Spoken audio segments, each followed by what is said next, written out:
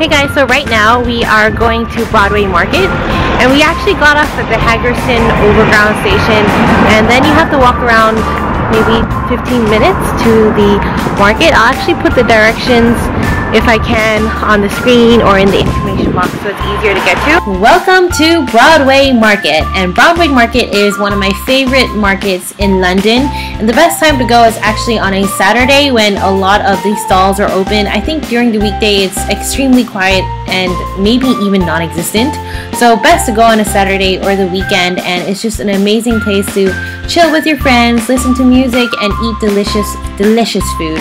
From pies to quiches to baked goods to just cooked food that people have just put so much love in, this is the place to be. So let's get started. My first stop, my favorite mushroom risotto with wild mushrooms and delicious truffle in it. Super creamy, and you eat it with the rocket. It's like the best mushroom risotto I've ever had when it's at Broadway Market. Next to Broadway Market, there's also a lot of different cafes and different restaurants where people like to just sit down, have some coffee, or if you want some more food, you can try out this Creole food, which I really like, and my dad almost always gets when he's here again. This is the pork masala, which is really like soy sauce pork, belly pork, and it's delicious. It's actually Creole food, you know.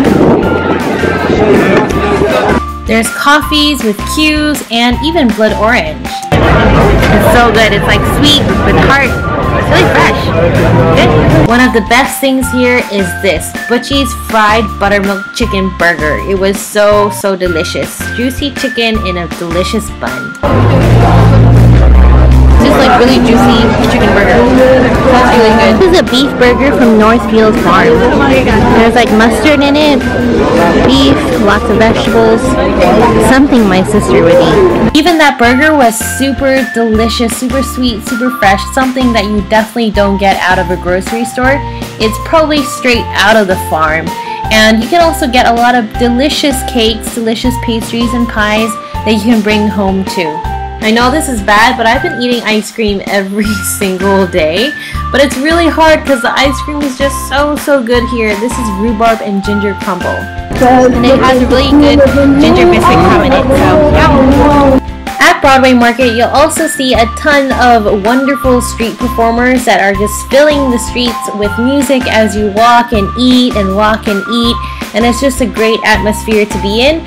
Some pizza that I really like at Broadway Market is called sourdough pizza by Franco Mango, and it really tastes like you're in Italy. Even the chef is smiling while making the pizza. I mean, how authentic can you get?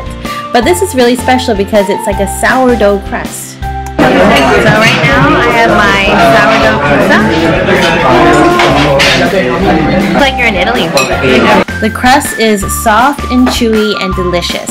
The last thing I'm going to end up with is these homemade chocolate truffles. They are so yummy. Homemade truffles. So good. My fingers are covered in cocoa powder.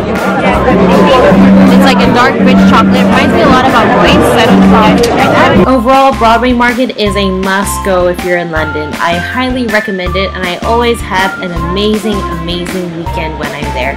I hope you guys like this video. I'll see you in my next one. Bye!